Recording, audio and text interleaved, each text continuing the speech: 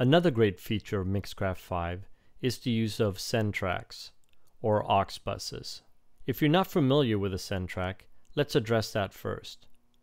A send track or aux bus are special tracks that can contain their own effects and track automation.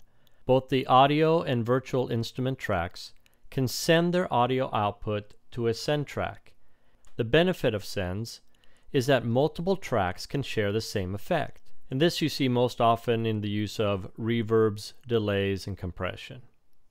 To create a send track, go up to the top menu bar, go to Track, Add Track, Send Track.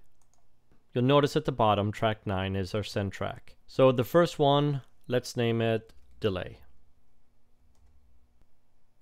Now we have to attach a delay to that.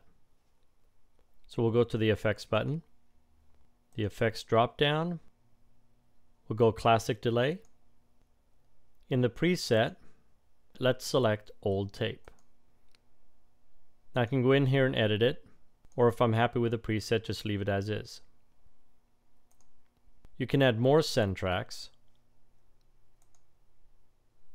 and we'll do that here. And let's do phaser. Go down to the effects and assign a phaser to it. We'll do electric guitar 2.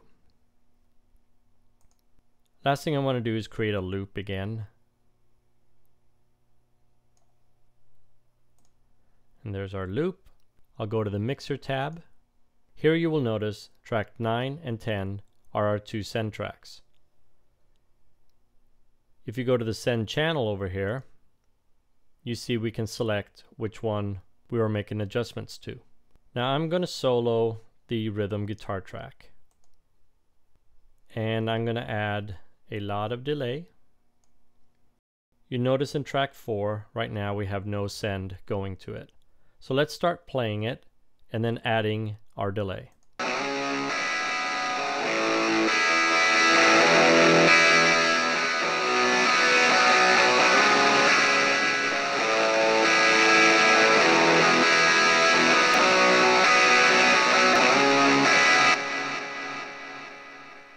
A lot of delay. So say we like that for whatever reason, and now we want to add our phaser. Notice that your send went back to 0. Let's rewind and play and start adding our phaser.